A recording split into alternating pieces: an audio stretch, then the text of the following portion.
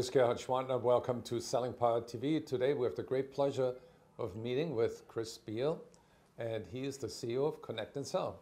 Welcome, Chris. Good to be here, Gerhard. How has the market changed in the last 18 months? You know what's interesting, what I'm seeing, and of course, as you know, Connect and Sell is in the business of helping people have phone conversations. What I'm seeing is two things that are very favorable for us. I mean, that's probably why I noticed them. One is that people seem to be coming back to using the phone as an important part of sales and saying that they're doing it. I think they were doing it all along, but it's now okay to be somebody who reaches out by telephone and talks to people. And it's interesting. It's kind of almost a movement around that. The other thing is outbound, and these are related, outbound has made a comeback. And I think outbound is making a huge comeback in B2B. So that's what we're seeing. Now, the other thing that's happening is what I'll call the rise of AI. And you know, AI is what people say AI is, not real AI. Some of it is actual AI, some of it is no more than some simple form fills or programmatic stuff. But people are getting very interested in using automation either to listen or to read or to emit output in the form of email. Who knows, maybe they'll have AI talking someday.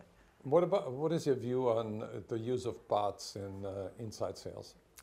You know, I think they're usable for certain kinds of simple interactions, but the problem still today with AI kinds of things, bots among them, is that they have a tendency to make the silly errors. There's a great video showing two bots talking to each other, and it's not so much that they say weird stuff, even though they do say weird stuff once they get in a conversation with each other. It's that they jump on top of each other's words. They don't pause in a way that's natural. They don't sound like somebody that you would trust. Do you think that this will change and bots will evolve and take inside sales jobs? I think that bots will take some inside sales jobs, but I think that the core dynamic is that in B2B sales, the buyer has got to get to the point where they trust the seller more than they trust themselves. And the bot is always owned by the seller. And it's kind of funny. In a way, a great salesperson is treated as a little bit of a defector from their company. That is, when I buy from you, if you're selling to me in B2B, I truly have to believe that you have my best interest at heart. I don't have to believe that about your company. And when the company controls and makes the bot, I will never believe that the bot has my best interest at heart. What was your most recent win for Connect and Sell that was really big and put you on a growth curve? Well, something that just happened that I was very excited by was that we just did our first deal with Thomson Reuters.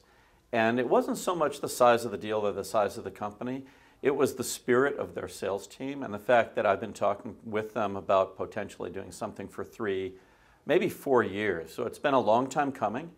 And when we finally went and did the test drive, and as you know, we do these things we call the Connect and Sell Intensive Test Drive, I can only describe it as a delightful experience. And then we did another one that I didn't get to attend, and I heard it was delightful. And then 2 days after Christmas, we did one where they had a team that I think sold 41 deals during the test drive of 2-point-something hours, and that was exciting.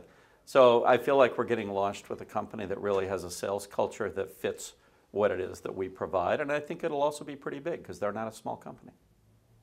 What about A.H. Robinson? Oh, C.H. Robinson, love to be in the logistics space. These folks are incredibly sophisticated about their business. And what I like about what they're doing is they're very consciously and scientifically looking for the great use cases. You know, Connect and Sell is like a supercar. It goes really, really fast. So if you're going to use it in order to go to the store or whatever, it's probably not so great. But if you can find a great use case, then that's when it really kind of flowers. And they're very systematic about finding the great use cases. Share with us some acceleration numbers that you routinely publish on LinkedIn.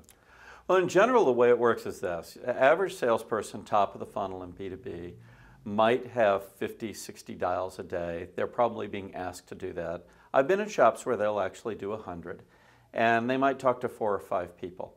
They'll often over-report the number of conversations that they have, but when you really dig in, you find out that they're talking to 4 or 5 decision makers a day.